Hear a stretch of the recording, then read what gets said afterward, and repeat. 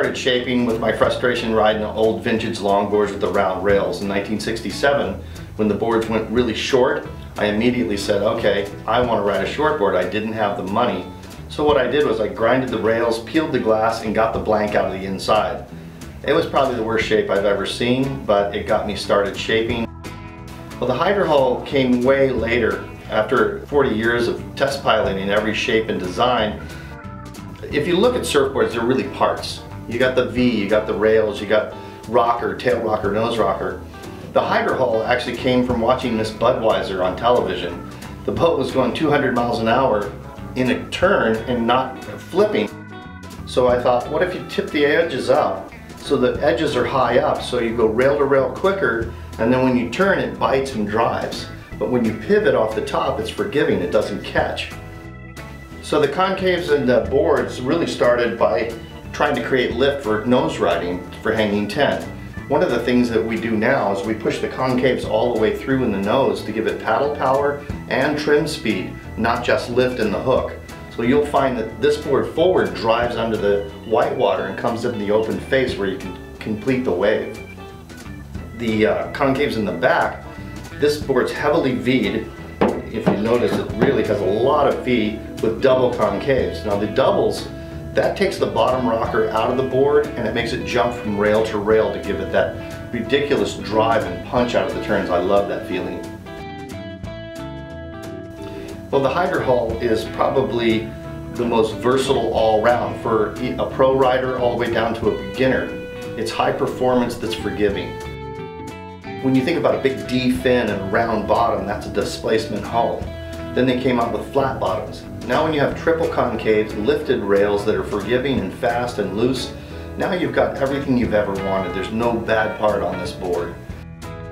What you're looking at here is the evolution of the HydroHull, which now the real benefit now is the transition of these concaves. They totally blend from nose to tail. And you've got the speed in the front for trim speed, nose riding. Then when you step on the tail, you've got all that concave and lift for drive and turning radius.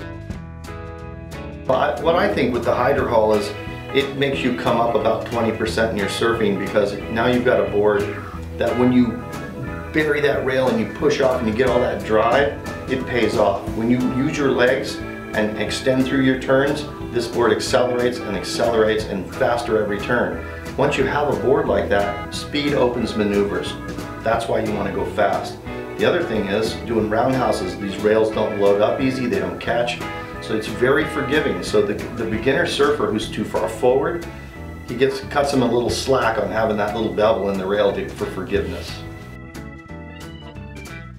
I love carbon fiber. First of all, it's just a beautiful weave pattern, and it's been tested as far as you look at carbon fiber golf clubs. There's a bunch of other things that have carbon fiber.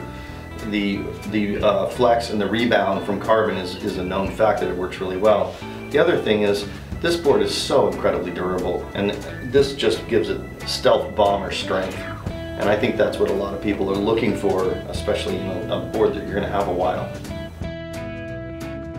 We have the 9.0 HydroHull. This is a remake of the original one that's slightly modified in the bottom. It's got the perfect 2+1 fin configuration, been proven forever.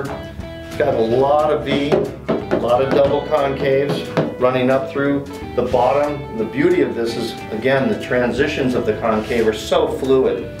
If you get up to the nose area, this whole entry is so low, easy paddle, easy entry. The difference between the short one and the big one is really paddle power and hanging 10. Those are the reasons you would go with a bigger board.